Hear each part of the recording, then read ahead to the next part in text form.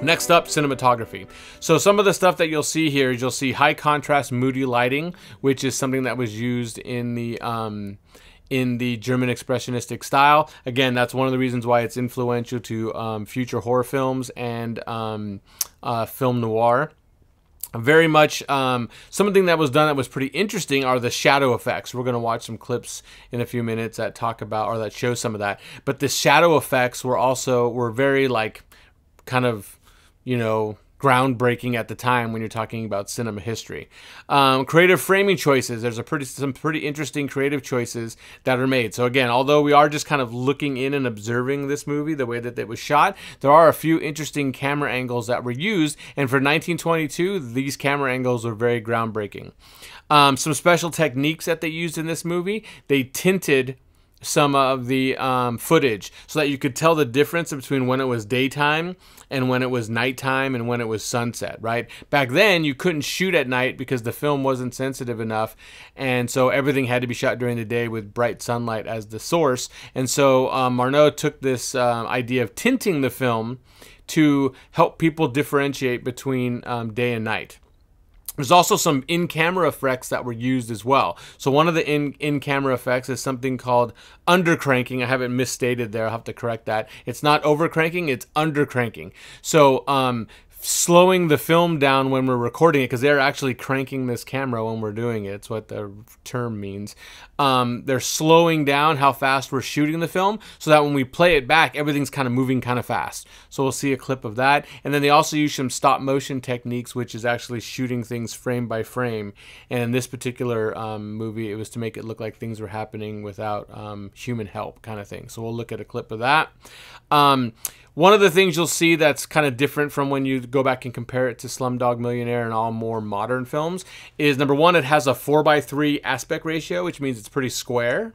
And also, they put a lot of framing with all their shots kind of centered. So make sure you kind of look for that, right? That everything's kind of in the center all the time. And that's kind of an old style of framing. More modern things, we use the edge of the frame a lot more when we're composing shots these days. Production design used some interesting shapes. One of the clips we're going to look at will show you that. So let's take a peek at some clips right now and show you kind of how this stuff was used. So these first clips up down below here are showing the shadow effects, which again were very groundbreaking at the time. They're very kind of powerful images that we can see. Coming up next, it's going to be a low angle shot of Count Orlok. He's on a ship and we're looking up at him. That's, again, having a low angle shot to kind of show his dominance and power is a pretty groundbreaking thing. Here's another interesting composition where they actually are using the whole frame. It's one of the very few times where you get to see something like this in this movie. Next up, we got some of the tinting, right? First, you'll see the daytime tinting. Then there's some sunset tinting, which is kind of orangish red. And then we have some blue tinting for all the night stuff. So take a peek at that and look for that in the film. Let me know whether it helps you decipher what time of day it is for the movie. Next up, we have overcranking. And this is a horse carriage that Orlok is driving. And the horse carriage is moving like really fast. And that's because they slowed down the shooting of the film so that it will all speed up when we play it back. And next up is this stop motion of this door opening. Okay, so that's all done frame by frame. And finally, this shot of Hutter making his way into the castle. And this has some of those interesting geometric kind of shapes. And the way this shot was designed is it's kind of meant to look like a bullseye, like he's walking into the bullseye right under the target of, or into the sights of Orlok, the vampire. So pretty interesting composition, very creative from a stylistic standpoint. So hopefully you like those, and it gives you some sense as to what you're going to be seeing as you watch the movie. Next up, we're going to be talking about acting performance. Okay, so one of the things we want you to kind of look at is acting performance. Is it melodramatic or realistic? Okay, so melodramatic kind of means like overacting.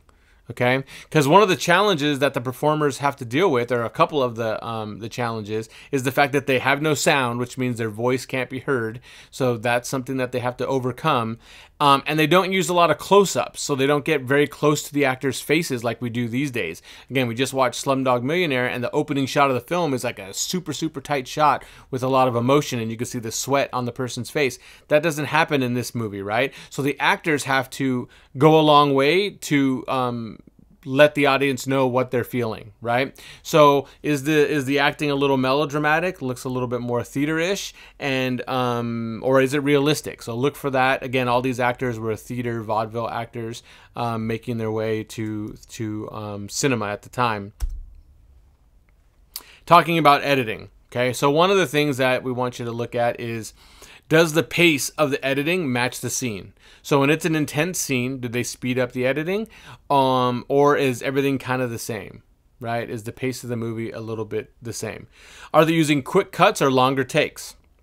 I think one of the things you're going to see is that one of the reasons why this movie feels like it moves a little bit slower is because they do use longer takes, okay? These days, the average shot length in a movie is about 2.5 seconds.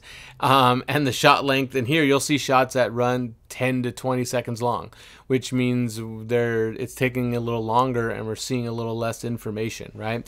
And that's one of the reasons why it might feel like it moves a little slower. But back then, audiences weren't as sophisticated as we are. So we had to let audiences kind of sit on something and take it all in for a little bit longer. But one of the things that is interesting is they do use some kind of techniques that are still used today in cinema grammar. Okay, one of the things is called the shot reverse shot, and that is showing a shot of something and then showing what they're seeing or what they're looking at. Okay, so that's something to look for, and we're going to watch a clip of that. And then also cutting on action.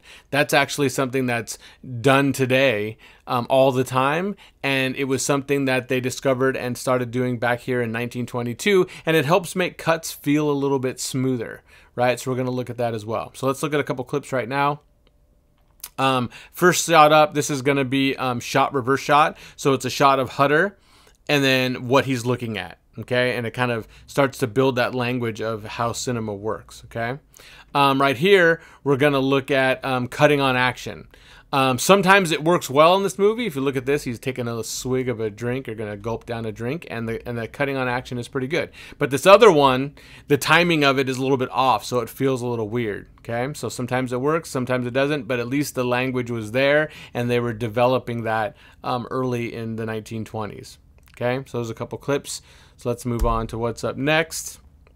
Sound design. Now again, usually we'll talk about sound design, but in this particular movie, it's a silent film, so there's not really much to observe.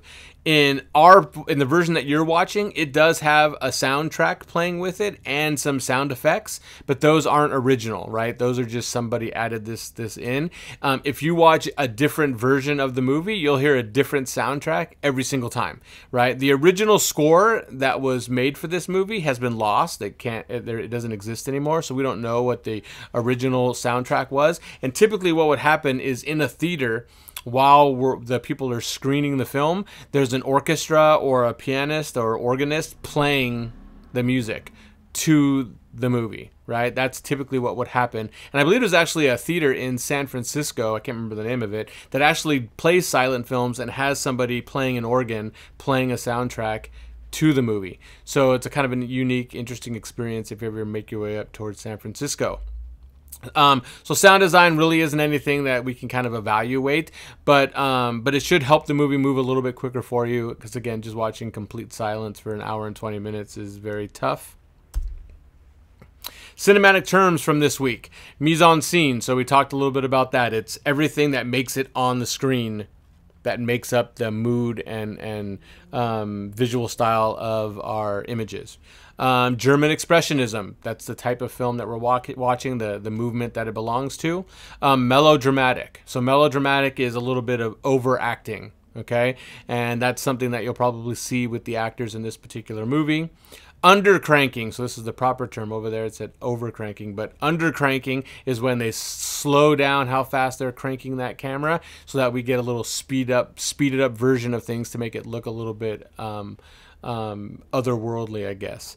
And then cutting on action, so another editing term. So those are our terms for the week. Again, I hope you really enjoy the film. It's really about appreciating the fact that you've had a chance to look back in history and see something that was created way back at the beginning of this art form. It's very rare that we get to see something like that in an art form, right? You can go back and look at paintings and look at things, but you're seeing the artwork, but you really don't have any insight as to how it was created, right? And with cinema, it's a little bit different. So we're seeing these moving images, and you are watching something that was created at the very beginning of this art form. So I hope you appreciate that. Hopefully also it helps you kind of see the evolution of where we've come to in the 100 years plus of cinema making. And that kind of gives you some insight as to being able to appreciate the kind of stuff that we get to see these days. So enjoy the film. Have any questions, please reach out.